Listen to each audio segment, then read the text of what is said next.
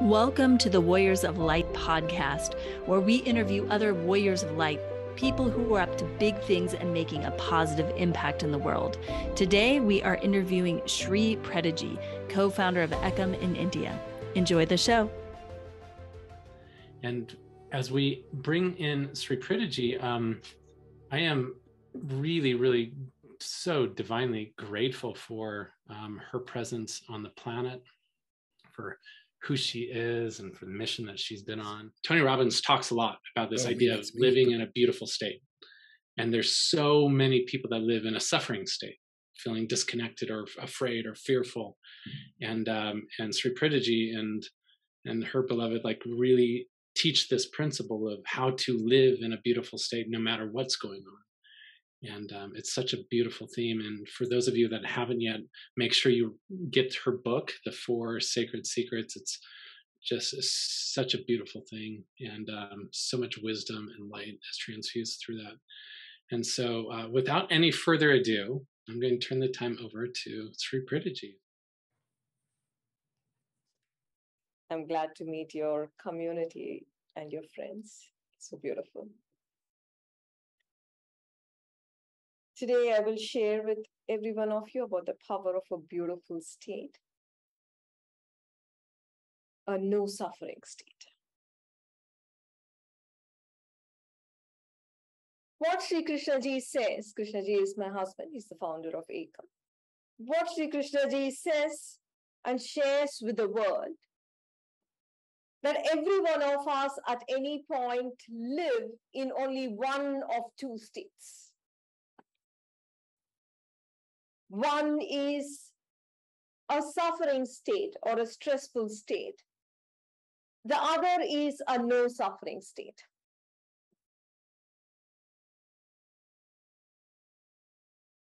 A suffering state is any state in which you experience an inner disturbance. It is not limited to sadness and sorrow alone. It is fear, irritation, frustration, guilt, loneliness, sadness, insecurity, uncertainty, depression, jealousy. Any state in which you experience an inner disturbance is a suffering state. And the no suffering state begins with a beautiful state. But of course, I hope your journey does not end with a beautiful state. Then it continues into you experiencing the transcendental states. And then finally, the enlightened states. The journey of every seeker should be to begin to live in a beautiful state, while the journey should not stop there. Your journey should continue until you have found enlightenment. Sri Krishnaji says that any point in time, you are living either in a state of suffering or a state of no suffering, and there is no third state. That is why the most important decision of your life is from which state you are going to live and experience your life. From which state are you going to parent your child? From which state are you going to create wealth? That becomes very important.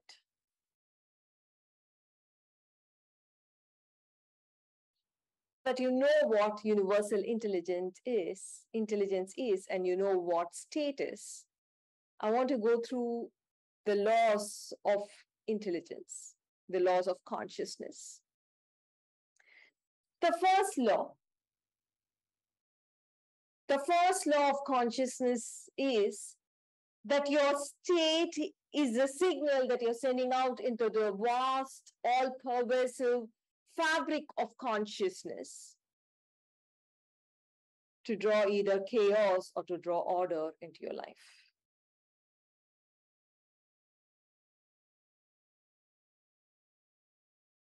If you are living in suffering states, it means you are signaling this vast universal consciousness that you're open to problems, you're open to chaos.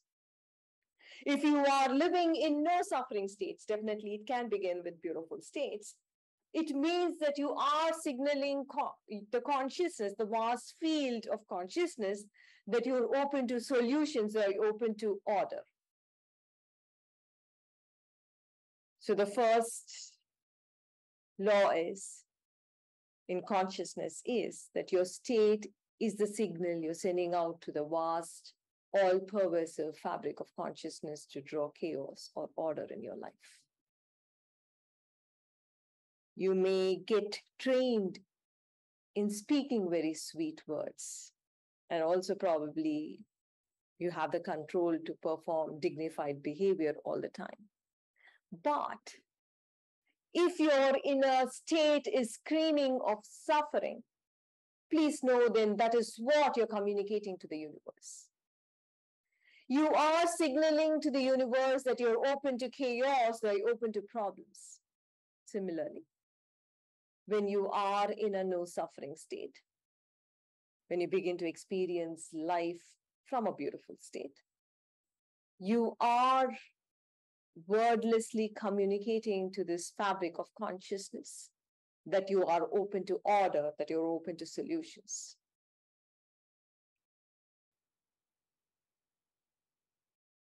I want you to understand very clearly that this is a living universe. It is a conscious universe. There is an immense communication happening all the time within each life form. There's communication happening from one life form to another life form. There's communication happening from various life forms to the whole. If this entire universe is communicating, how are we communicating to the vast field of consciousness? We're not communicating through our words alone. We're not communicating through our actions, through our behaviors and mannerisms alone. We communicate to this vast fabric of consciousness through our state of being.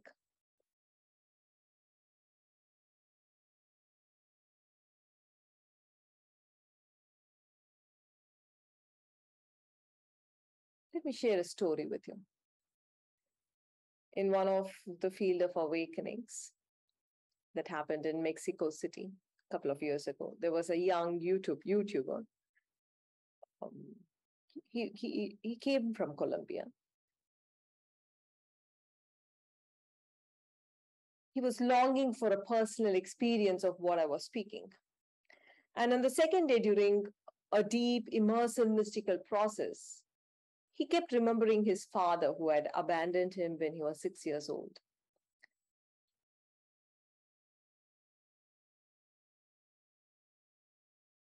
And he cried uncontrollably because he had felt that lack of having a dad in his life. And during the process, he also saw how isolated he had become in life. He has millions of followers on YouTube, but he doesn't really connect with anybody. There are no real friends. And he was also very clearly able to see the anger that he was holding against his father. He experienced a powerful liberation of that anger and that loneliness.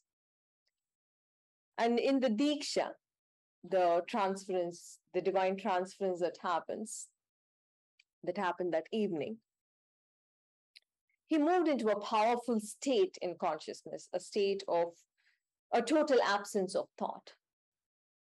That state came uninvited to him. It was an enlightened state. It was there with him for about 30 minutes during the Diksha and after that as well, and then left him. And that very evening, his mother sent him a message. And when he clicked and opened it, he saw an image, a picture that his mother had sent. It was a picture of him as a child, and then his dad and his mother. It's a picture when he was around 6 years old, all of them sitting together as a family and having a meal. So immediately this young man calls up his mother and says, where did you find this picture? I've never seen it earlier. And the mother says, your dad just called me up and he sent this image. He had called her up after several years. And he inquired very lovingly, very dearly about his son.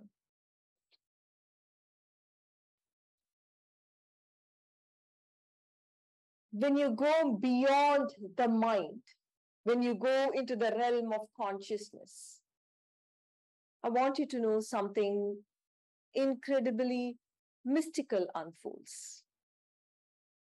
It is beyond logic.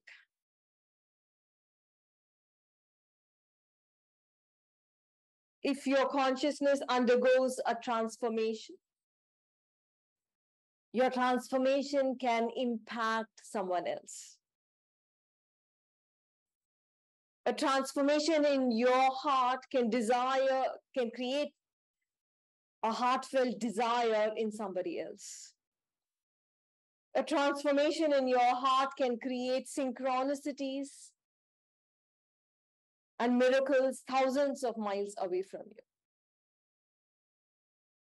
Also, if there is a true transformation or true liberation from anger or letting go of selfishness, it can impact entirely different area of your life. It can impact your business. It can impact your career. If in your consciousness a huge roadblock is released, not in understanding, not in just an intellectual idea, I'm actually talking about a release, a liberation, a freedom that you can experience, then abundance begins to flow into you unhindered.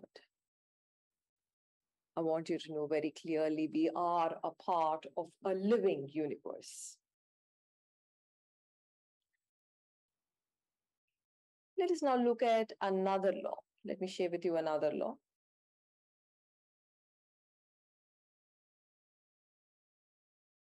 Effect precedes the cause in the world of consciousness.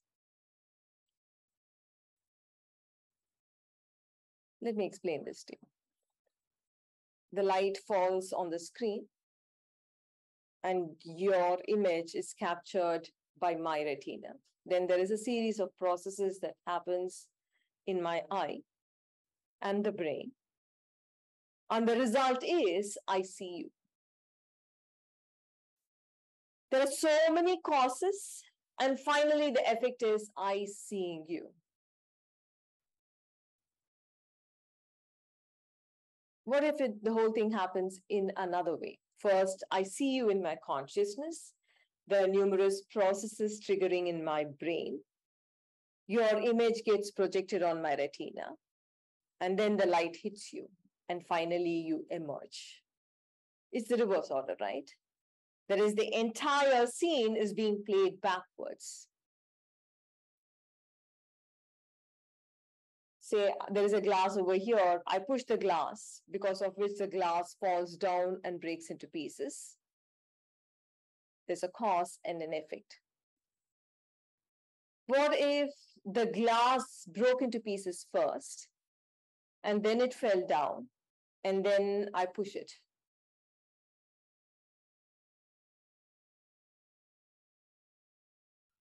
Let me explain this in terms of your experience of consciousness.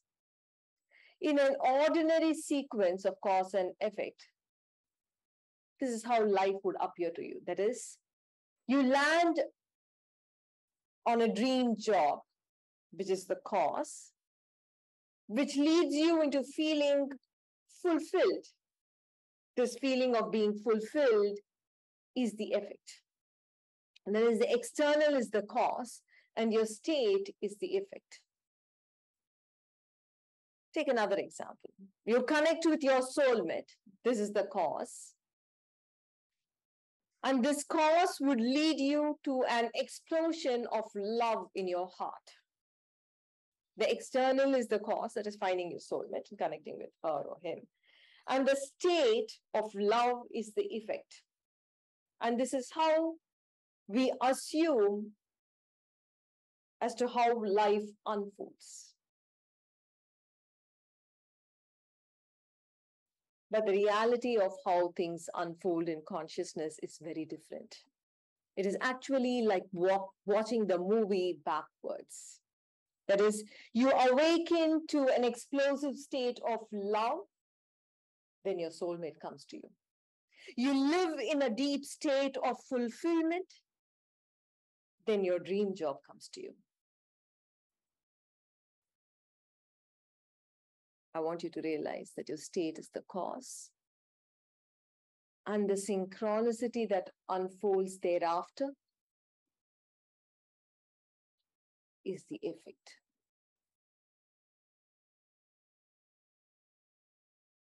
Same applies for suffering states too.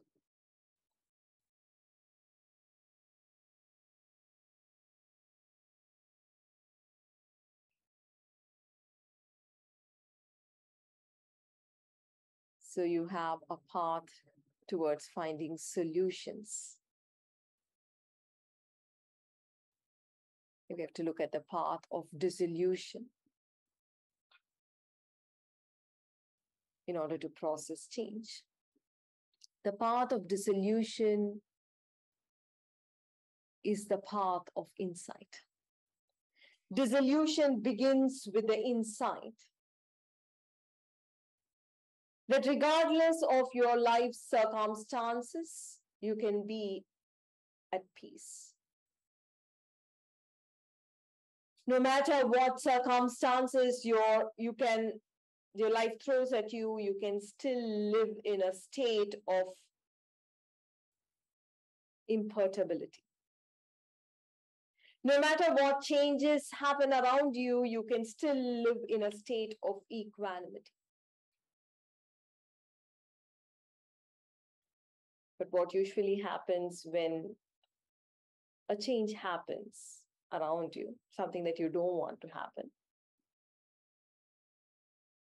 the two common states that you experience is frustration and anxiety. That is how an unenlightened being experiences an unfavorable change. And these are suffering states.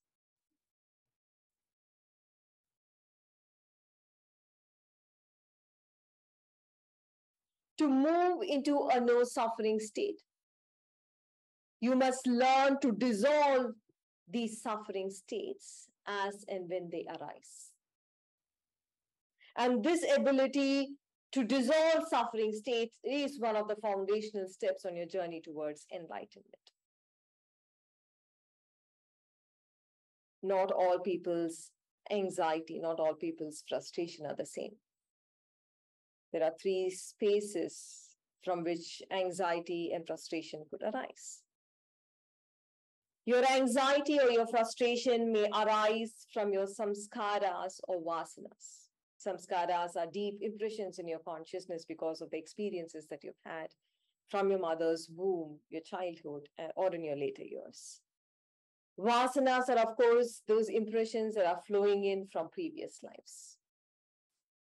The second space from which these two suffering states may arise could be from your parents or your grandparents. It could be an inheritance from your previous generations.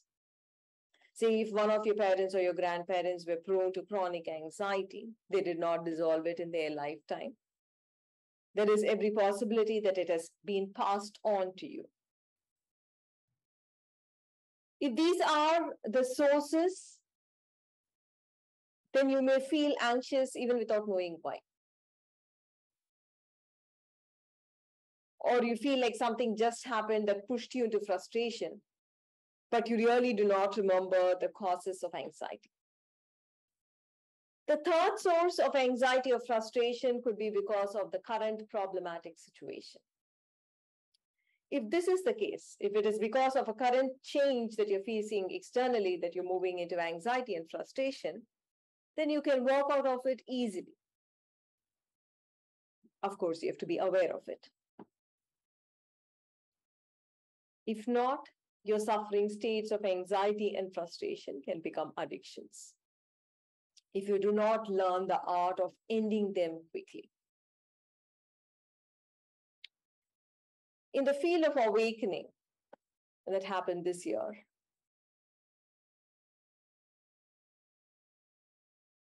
A 4-day retreat that I lead seekers through all over the world. I lead seekers through liberation of one of the most destructive dimensions of their mind. People experience liberation from 3 different dimensions of the mind. One of it is the karmic mind. The karmic mind is that mind which flows to you from your ancestors. The karmic mind is the mind that flows from earlier lives, that is, from your parents. Karmic mind means past mind. It flows from your parents. It flows through your experiences that you've had at the moment of conception and from your own experiences that have unfolded in your life till date. This karmic mind pushes you into unconscious action.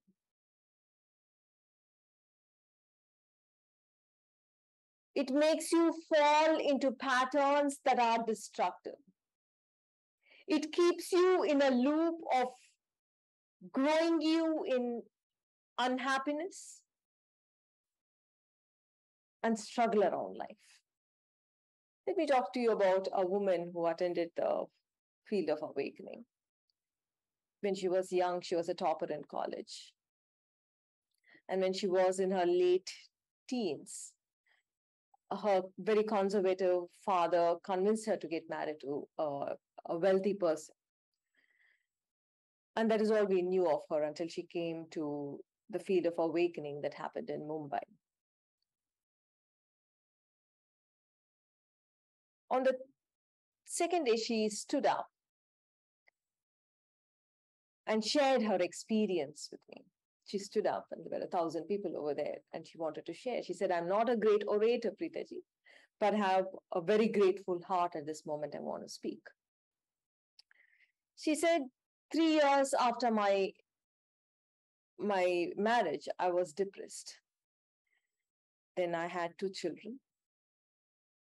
My husband is not a bad man, but he's just insensitive, does not connect and does not feel at all. And one day I developed a facial paralysis. That is, one side of my face dropped. She said after that, over the years, when she did try to speak, she would drool.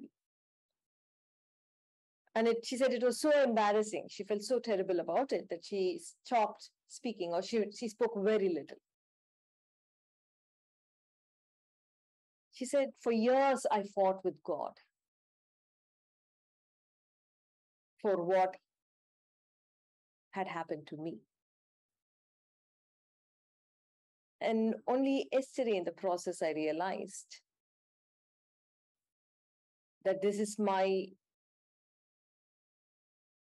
karmic mind that has got me trapped. She saw it was a divine revelation.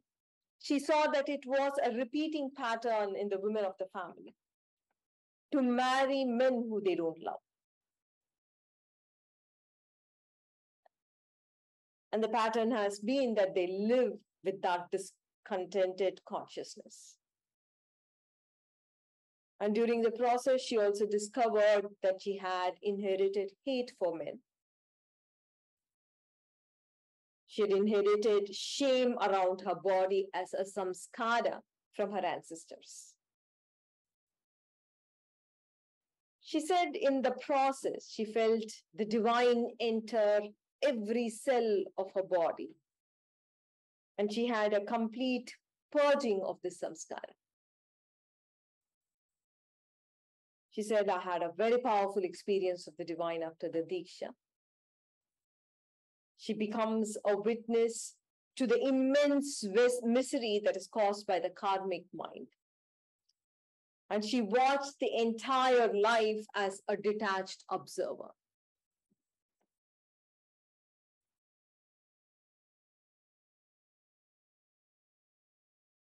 Her resentment just dropped away.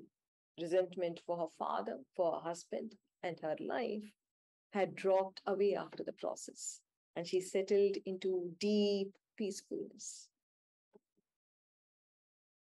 She went home for the night, and then she woke up in the morning, and she went to brush her teeth, and she looked at the mirror. And in so many years, she felt, for the first time, she felt she looked so beautiful. And she smiled. And for the first time in 20 years, she said, both my lips rose together into a smile. And she said, as I'm speaking to you now, my speech is very clear. There is no drool. And tears are flowing down from both my eyes, because usually it will be only one eye that cries, but the tears. What happened to her was a liberation from the karmic pattern and a healing of the facial paralysis.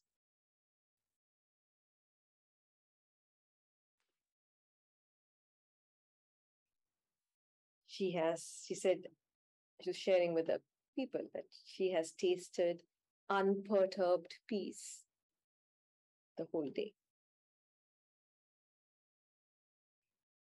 There was a great vision that was born into her, a vision of total enlightenment.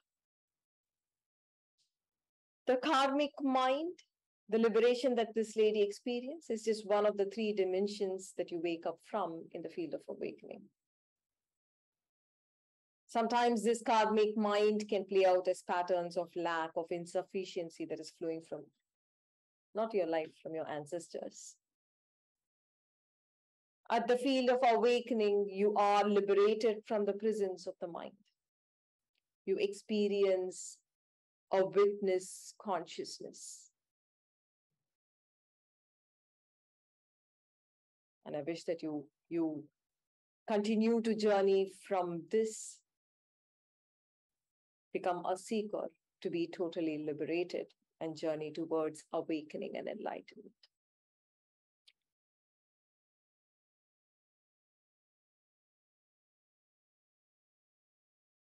I don't know your time frame. I know it's early morning in India. Do you have a few minutes to have some questions? Definitely, yes. Awesome. Yes. First question I would actually like to ask, could you just share with everybody, for those who don't know, the mission that you are on right now? Thank you for asking, Axel. The vision from Ekam, the vision of Sri Krishna ji and me, is to have 80,000 enlightened beings on this planet.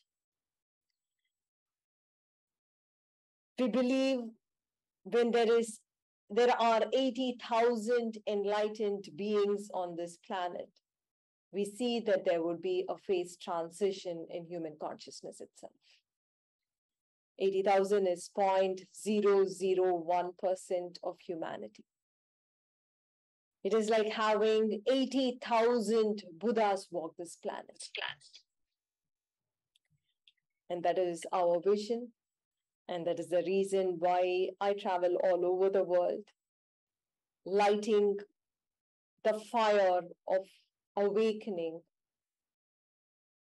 in people across different nations, different cultures, different religions, to journey towards enlightenment. I lead seekers through retreats, and then seekers come here to have that incredible journey. It is a 4-week journey called tapas that leads an individual towards total enlightenment. So our vision is enlightenment and awakening of humanity through the enlightenment of 80,000 individuals. So beautiful. And one follow-up question with that too, I would love if you could share the different stages leading up to enlightenment. Beautiful. we see it as a five-stage path. The first is being conscious. You're conscious of your words and your actions, knowing that they are impacting the world around you. You belong to an interconnected web, and our words or actions are impacting the web of life. That is the first stage. The second stage is where true spirituality begins. That is, you become aware of your state, which leads you into performing those actions or using those words. Say, you hurt somebody, you're aware of your state of greed or ambition that led you into performing that.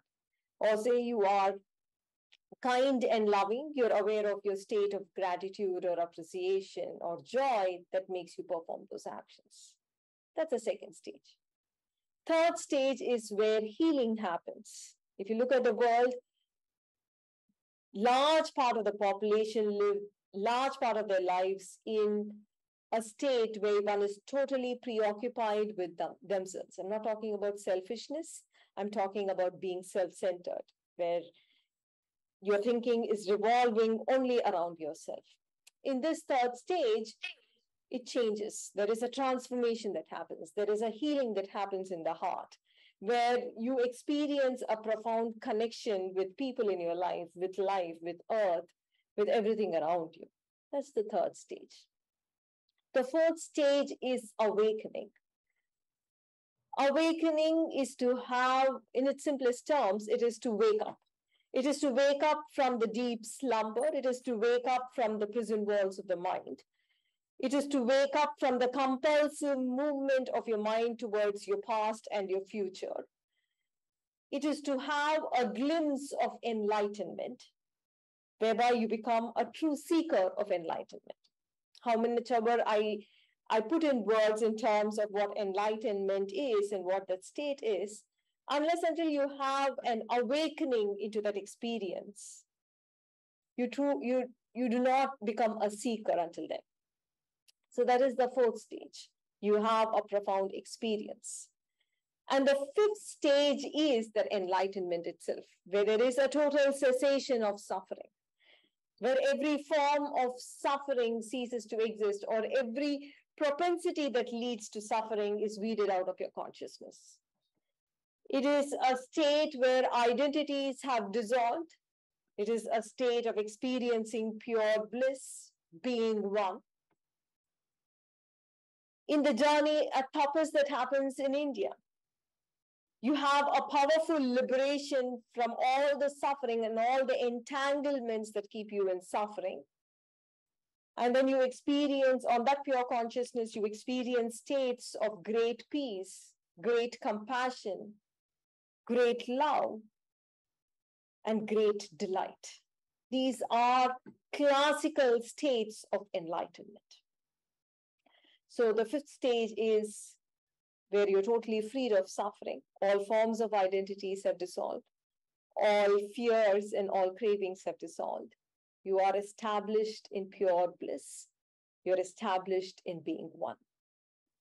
That's the fifth stage.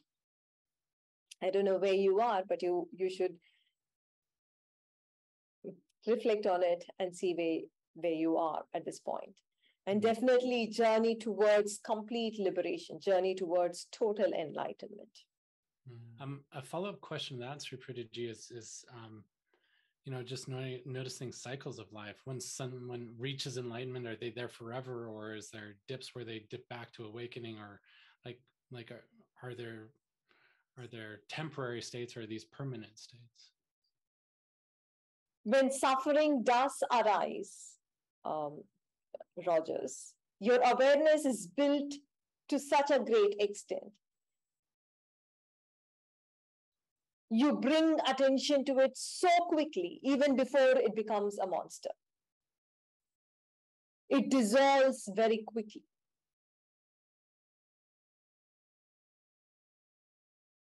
Being established in that pure consciousness, every suffering that arises is more like the ripple that happens in an ocean. It doesn't stick to you. It drops away.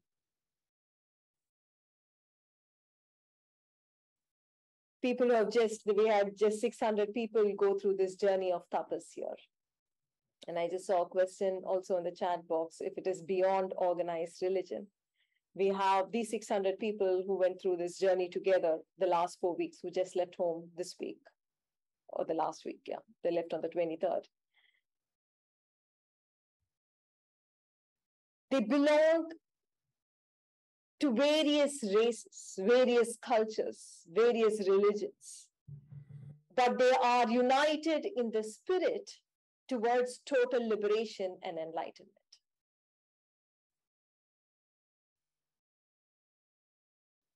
And once you are established in that state of enlightenment, nothing sticks to you. You're more like a lotus leaf where no mud can stick onto it, no dirt or no filth can stick to it. That is the closest analogy that I can bring to an enlightened being. And like all parts of our life, this journey is a spiritual practice. Life is a spiritual practice, and the practice means every day, we're going to be given blessings to practice, right? And those blessings come in the form of triggers or upsets, or like these things that in the past might have caused us suffering. We're like, oh, what a beautiful gift from the universe. It's another invitation to practice. And I want you to consider like what life looks like if you don't look at triggers as problems. You don't look at as problems or as a reason to suffer, but instead you look at problems as a gift from the universe to invite you to practice more, right? And it shifts our experience a little bit to like say, oh, wow, thank you, universe. Thank you for loving me so much, for giving me this new opportunity to practice. Each of us is being invited to show up and to experience the world in a different way, which is why the work that Sri Preethaji does is so important, why the work that we do is so critical, is because all of us, in awakening to our spiritual purpose, like the world is asking us to step up and to align more fully with truth and source energy. And to be able to dedicate time like this is really, really, really critical. And my soul wants to celebrate you.